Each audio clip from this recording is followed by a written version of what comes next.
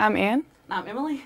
And we are doing our Master's in Mathematical Modeling at DTU Compute, and we are 2 weeks away from handing in our master thesis. Yes, in statistical analysis. We have been doing it in collaboration with a company called EduLab, where they have a platform to help digitalize the learning of mathematics in the Danish school system, in collaboration with the teachers, of course. Yes.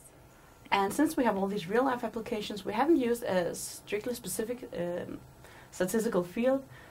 On the other hand, we've actually used all the different courses and all the teachings we've had at DTU to apply to this thing. So it's sort of a big melting pot of everything we've learned at DTU and then applied to a lot of real-life data. One of the things to keep in mind when you're working with a company or in collaboration with a company is that you're now going to be working with people who has a very different background than you, which perhaps doesn't really feel that different, but it can be something. It is something that you have to bear in mind, because you may think that you're talking about the same thing, but you, might miss each other completely.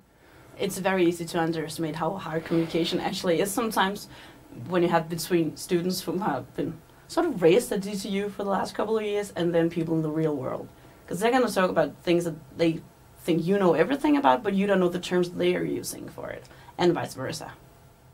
And you don't always have an idea of who they are specifically, what they know, what they don't know.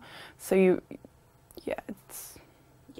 it can be a challenge, especially for the thesis part of it, because what you might perceive as a result from a thesis and academia work, they might not perceive as a result in a product in the same way. So you have to be really specific about what are the goals, what should the end product be, what should your work result in. Yeah, what you want it to be and also what the company wants it to be. Yes. Because it can be different. Communication is really key.